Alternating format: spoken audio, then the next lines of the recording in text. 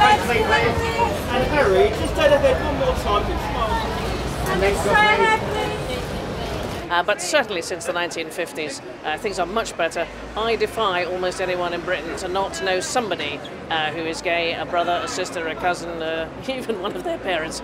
So things have definitely moved along, and my view of Britain is that it's a much nicer, kinder nation than the tabloid press would ever have us believe.